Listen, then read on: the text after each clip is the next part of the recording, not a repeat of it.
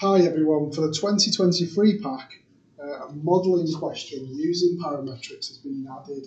So this is the end of your second lesson, I think. Yeah, no, oh hang on, sorry, no, third lesson.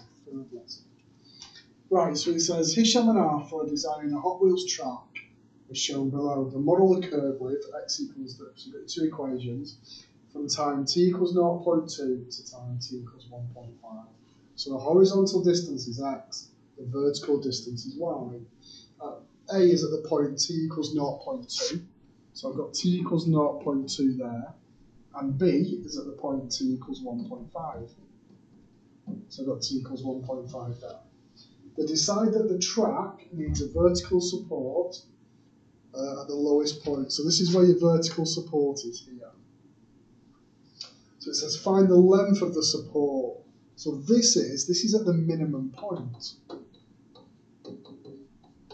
So my plan of attack for this question, for part A, will be to find the time at the minimum point using dy by dx is 0. Then sub that time into y equals. So that's my plan of attack. So let's give it a go then. So we know for parametric differentiation, I just need to differentiate each equation and then put them together. So we've got 2t to the minus 1 plus 1. So if I differentiate it, dx by dt will be minus 2t to the minus 2. Oops. So let me make sure that's really clear. 2t to the minus 2. Y equals 5t plus 2t to the minus 2. So dy by dt is 5 minus 4t to the minus 3. Now I want dy by dx.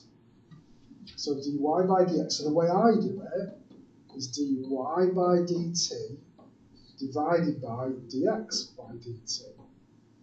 So dy by dx will be 5 minus 4t to the minus 3 all over minus 2t to the minus 2. Right. So I know, so that's my equation for it. So I'm going to look at the minimum when dy by dx is equal to 0. So I've got 5 minus 4t to the minus 3 over minus 2t to the minus 2 is 0. So I'm going to get rid of that bottom line. So take it up and multiplied by 0. So I've got 5 minus 4t to the minus 3 is 0. If I take it over and then take the t down, I've got that. Then if I switch, I've got t cubed is 4/5, and then if I do the cube root of it, it gives me 0.928 seconds. So on my plan, I've found the time, so now I just need to sub it in. So y is equal to, so it was 5 lots of 0.928 plus 2 over 0.928 squared. So the height I've got here is 6.96 centimetres. So that's your height of the support. The length, I guess, if you want. There. So that's part A done. So I found where the minimum point was, and then because if I'm multiplying up, it disappears. And I've got 6.96 centimetres. So that's part A done. Part B does find the acute angle that the car makes with the horizontal as it leaves the track. Right, so let's have a think about that then. So my car zooms off like that, and I want that angle there.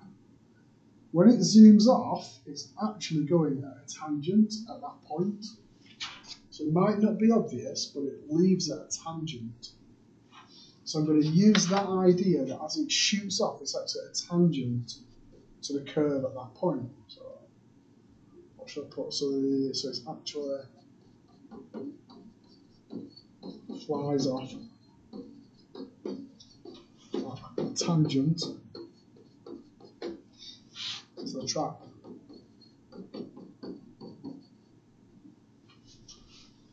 So I know that's at t is 1.5.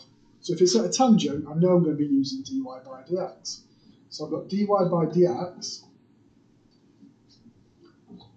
at time t is 1.5, because that's where it flies off the track. So my dy by dx I had as 5 minus 4 lots of 1.5 to the power minus 3 over minus 2 lots of 1.5 to the minus 2. So, as an exact value, it gives me minus 103 over 24. And if you look, that gradient is negative, isn't it? It's going down. It might be travelling upwards, but the gradient here looks like it's negative. So that's nice. Now here's a little bit where it's a little bit sneaky. This here is the gradient, isn't it? It's the gradient of the tangent at the point. Now when you first started doing in one of the earlier packs, right at the start, when we first started looking at gradients and stuff, even at GCSE actually, you'll have forgotten that the gradient is tan theta. It's a change in y over a change in x. There. So for my little triangle there, what I'm saying is my change in y, it's gone 103 up. My change in x, it's gone 24 across. There. So if I look at that for a gradient, so tan theta is,